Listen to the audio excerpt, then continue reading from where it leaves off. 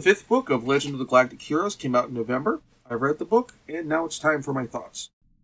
Previously, in Legend of the Galactic Heroes, with the Reinhard von Lohengramm's attempt to take Iserlohn by brute force having failed, he decided to switch to Plan B, avoid Iserlohn entirely, and take the neighboring nation of Fezzan under control, and then use their route to the Alliance to conquer. Fezzan had sort of been allowed to exist prior to this, mostly independent of both countries, because Fezzan served as a sort of intermediary between the Empire and the Alliance in matters of trade, effectively serving as a war profiteer, particularly since Fezzan also took measures, partially of their own accord, partially brought on by the Church of Terra, to keep the war going, instead of serving as an intermediary for negotiating peace. The idea being that no one ever really expects to win everything, so Fezzan still serves a purpose, so they should get left alone. Reinhard von Lohengramm, after all, wants it all, expects it all, and thus Fezzan's independence, as far as he is concerned, has outlived its usefulness. So, Fezzan and his staff basically come up with their own version of the Schleifen plan to invade Fezzan to provide an alternate route into Alliance territory and force a final battle with the Alliance Navy. Julian Mintz, Yang Wenli's ward and now former aide-de-camp, has been transferred to the Alliance delegation to Fezzan as an attaché. He witnesses the invasion and occupation firsthand, and manages to mastermind a return to the Alliance, along with learning from a drunken priest of the Church of Terra that the Church may have been manipulating things from behind the scenes for quite some time.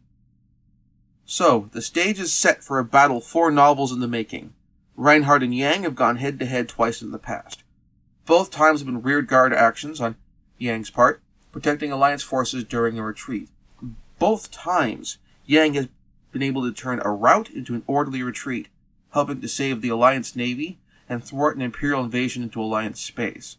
Combine that with the fact that he captured the seemingly uncapturable Iserlohn fortress, he's obtained the nickname of Miracle Yang.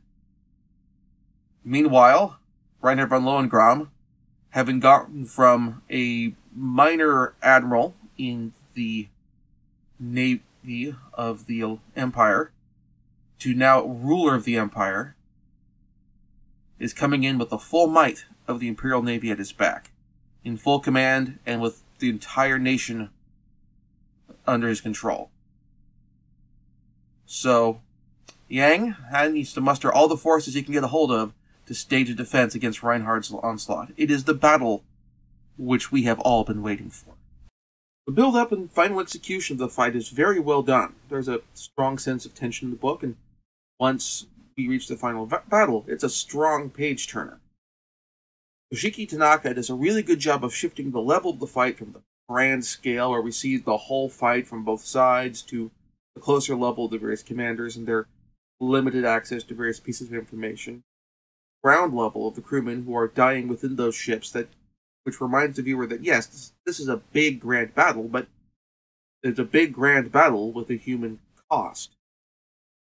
While the battle itself is engaging, without giving away the finish, I will say it's like a boxing match that goes the full 12 rounds, and it seems like one fighter is going to knock the other out right before the bell rings, only for the fighter who we thought was going to lose to win the match on points. It's not a decisive win, and you find yourself wanting a rematch. And the denouement does a really good job of sowing the seeds of that rematch, while also providing the emotional context for why you might not necessarily want it, by making it clear that this fight had a tremendous human cost on both sides. And particularly in the case of Yang Wenli, it's a cost that he is distinctly aware of, and has to keep in mind when it comes to, is this rematch going to happen? We're at a new status quo with the Legend of Galactic Heroes series, and with a few possible directions the story can go in from there. The next book is set to come out in April of 2018. Just next month as of when this video goes live. I've already ordered that book, and I'll give my thoughts on it after I've read it.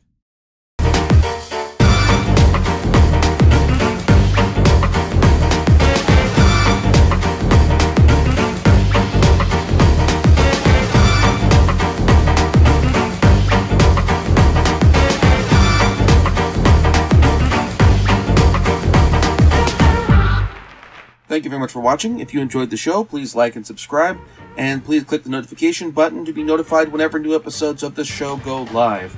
If you really like the show, please consider backing my Patreon at patreon.com/count0or. Backers can view episodes up to 1 week early, and also pick future games for Let's Plays. Thank you for watching.